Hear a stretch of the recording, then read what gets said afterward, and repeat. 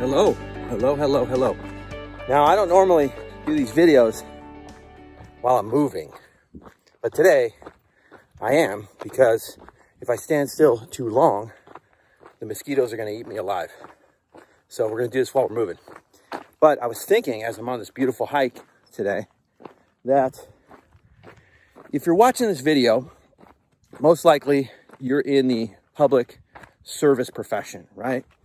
You're either in city government, or you're in public safety, or you provide some type of service, or in the service industry. And if you're in the service industry, and if you're in public service, most likely you have a servant's heart, which means that it's hard for you to say no. And what I want to implore you to do today is to learn how to say no. And what do I mean by that? Well, you're going to be pulled in 10 different directions. And with short staffing and budget cuts and all the needs that we have today, you're going to be asked to do more with less, which I hate that expression, but that's the reality. But you got to learn to say no. You got to set healthy boundaries for yourself and not just say yes every time somebody comes to you because you're their go-to person, right? And there's a way to do it. There's a way to do it in a way that doesn't hurt your reputation, that doesn't hurt relationships. You know, you tell people what you can do and what you can do for them, while at the same time saying no to that initial request. Hey, can you meet me at 7 p.m. tonight?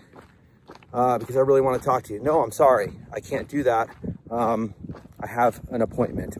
But what I can do is talk to you tomorrow morning. What's your schedule like tomorrow morning? Can you finish that project on Saturday, please? Because we really need it done. Well, actually, I have some other commitments on Saturday with my family, but I'll get to it first thing Monday morning. And I know the reality is sometimes you can't do that, right? Sometimes you gotta put in the late hours. But if you don't learn to set boundaries for yourself, if you don't learn to say no, then what's gonna happen is people are gonna continue to take advantage. It's just their nature. And then you're gonna be approaching burnout.